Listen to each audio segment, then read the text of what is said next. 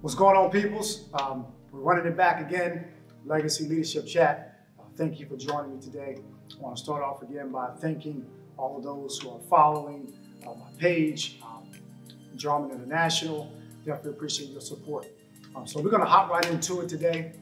Last week I talked about several things as far as legacy leadership, and I mentioned legacy leadership is true mentorship, okay?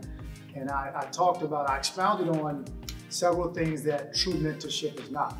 And number one was true mentorship is ageless, okay?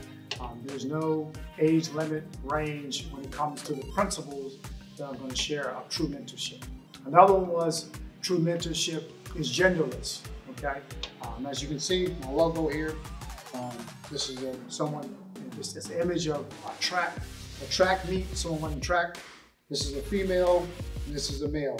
And she's actually passed the baton. So I wanted the image to portray the fact that it's genderless. And the last one was true mentorship is not about a title. So today, I want to talk about what true mentorship looks like or what it is, okay? So the word mentorship has been tossed around in our society for years, and I think a lot of people have a misunderstanding of what it really means. And let me start by saying true mentorship, the idea of true mentorship, and the word true, also means there's false mentorship, or there's wrong mentorship, which means there are true mentors, then there are some mentors that probably will lead you down the wrong path. So when you look at our inner cities today, the inner cities of America lack one thing, and that's true mentors. They have wrong mentors. The young people in inner city, and when I say inner cities of America, I'm not talking about a particular race. Inner cities have different minorities, and the inner city culture has invaded other neighborhoods and cultures, suburbs. So when I'm talking about inner city, I'm talking about the young generation as a whole. So inner cities of America lack true mentors, okay? They have mentors, but the number one mentor in the inner cities of America is music, okay? Music is mentoring our young people.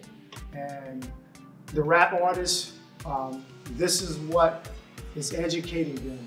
So they're hearing this and they're following what they hear. Drug dealers, these are the wrong mentors. So there are wrong mentors and there are right mentors. So I want to talk about what true mentorship is. And I'm a motivational speaker. Okay, so I've traveled around the world, spoken in different countries. I've shared my story in schools, churches, even in America. And I enjoy motivational speaking. Okay, my major in college was speech communication. So one of the things that's a misconception is if you're a motivational speaker, then you're a mentor. Okay, a lot of people in society think that. Motivational speaking is great. Motivational speaking is like, it's like you're inspiring someone to do something or start something. Motivational speaking is like a spark plug, okay? So when I come in a particular city and I speak, okay, I may inspire a young person to pursue that dream. I may inspire an adult to start that business, okay? As a motivational speaker, I motivate you to do something that you probably should have done a long time ago. It stirs up your desires. That's what a motivational speaker does. But then they leave town. They speak, they inspire you, and they leave. A mentor is someone who walks you through the process. So here's an example, or here's an analogy, okay? A motivational speaker may inspire you to get in the car and start it. A mentor will get on the passenger side and take the journey with you.